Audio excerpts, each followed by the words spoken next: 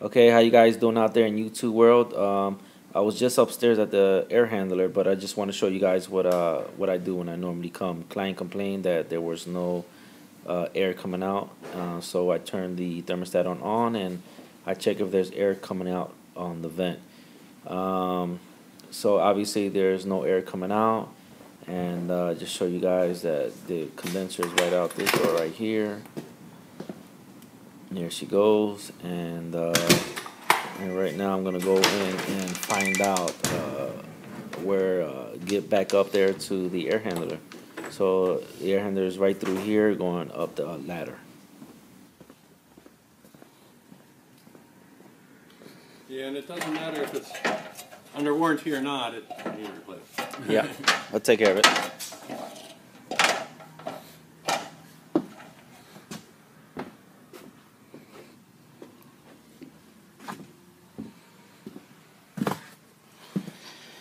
Alright guys, you see I just turned on the thermostat and I just made it up here.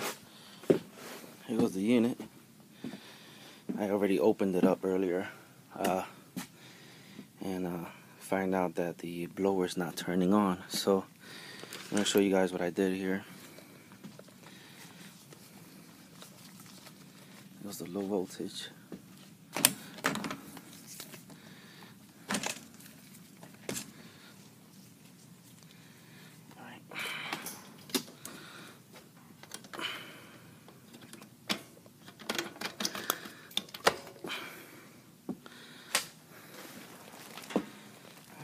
There you go.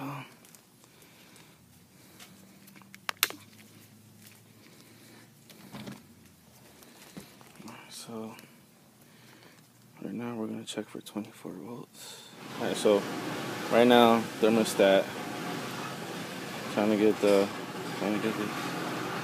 are like Chinese sticks here, buddy. I'll show you guys 24 volts. Okay, so you see we got 24 volts, so the fan is calling. But this is an X13 motor and it's not working. So what I normally do here to check it, I'm gonna pull the power out. Okay. We know the shaft is turning freely. Okay. I'm gonna pull this out here. We're gonna check for high voltage. We're gonna check for high voltage real quick. Okay. Put this disconnect back on.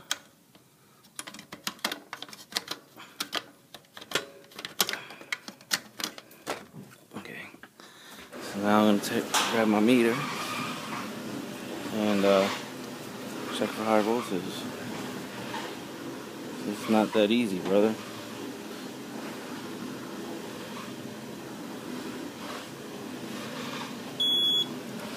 Alright. So we got 210 there.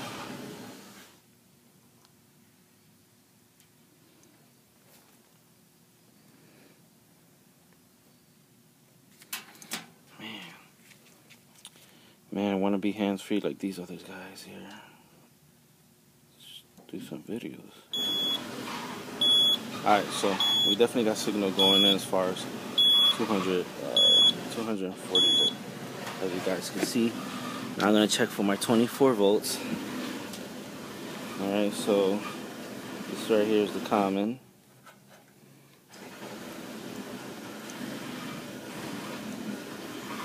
It ain't easy. And you see guys, we have 28. So that tells me I have my high voltage in. Also tells me I got my low voltage in.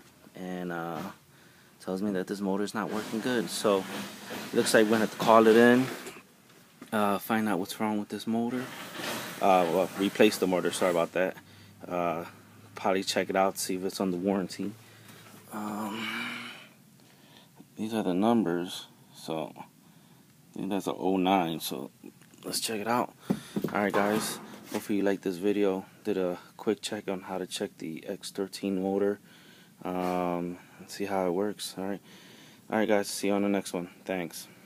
Alright guys, forgot to add one more thing. So while I was here, just wanted to check the filter. normally check out the coil. Everything looks pretty much decent, but when I pulled out this filter, this thing is in bad shape. So just wanted to add this on my video, and I'll show you guys what it is. So here it goes. I pulled out the squirrel cage, taking it with me. My office is checking for warranty, and we're gonna be back and put it on. Alright guys, I'm back at the job that I was earlier. This is the old motor. I just installed the new one into the squirrel cage and all. Just wanted to show you guys what I normally do when I pull it out. I normally sand down this shaft part right here. See how all this right here gets all rusted up. So I normally sand it down first, and then I'll spray it down with some W40. All right, when it's in place. Sometimes I get lucky. I'm able to get this motor right out. So sometimes I'm lucky to get it right on. This one just came right off the blower wheel without no problems. But best bet is to sand first, spray, and unscrew that screw and screw that screw, and then you're good. So this is the new motor. I still haven't put into place yet, which I'm going to do right now. It's a little difficult with one hand. Normally I would make sure it's even on both sides, so it has play. Sorry about that, guys, man. It's not that easy. So normally I look, make sure they both got same plate, same distance on each side. You see there? You see there? And then I'll go ahead and tighten up the screw. Alright, so for the meantime, I'm gonna do that, and then I'll show you guys soon it's in and it's on. Alright, you guys have a good one. Guys, I'm back here at that job from earlier, and I'm about to install the squirrel cage, plug everything in, and let's see it start on. Alright guys.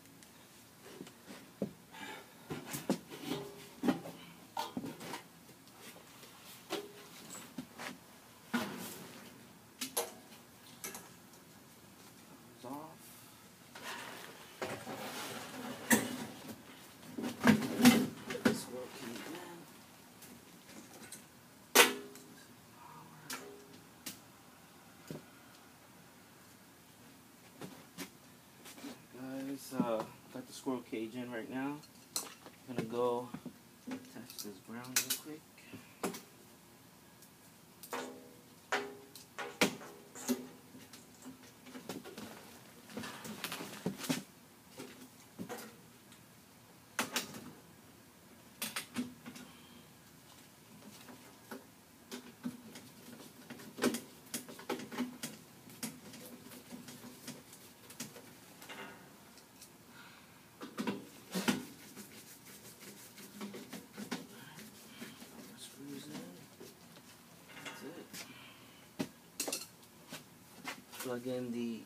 Plug in for the high voltage.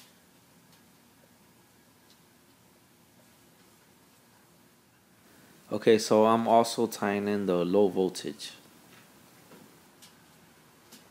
Alright, put the strap in. Strap it up.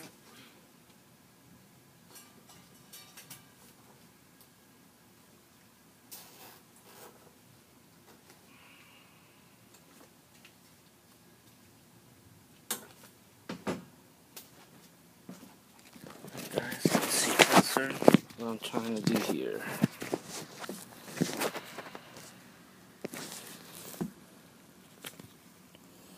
There it goes. Everything's plugged in, and we're gonna start this motor up.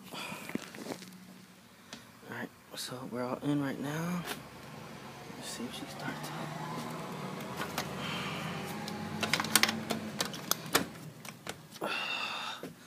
Alright, so since my thermostat is off, I'm just going to jump it for now. I know the thermostat sends the signal that I need. That's my jumper right here.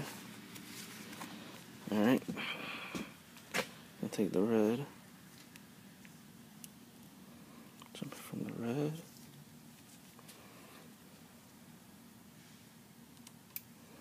To the green.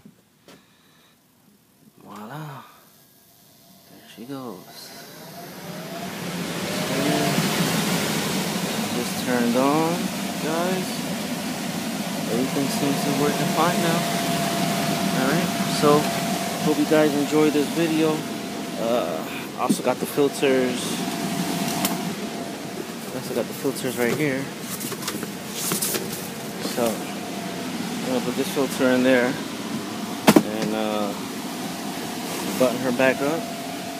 Put the filter in. Put everything back together, and she be good, man. Alright, you guys have a good one. Thanks for watching, man.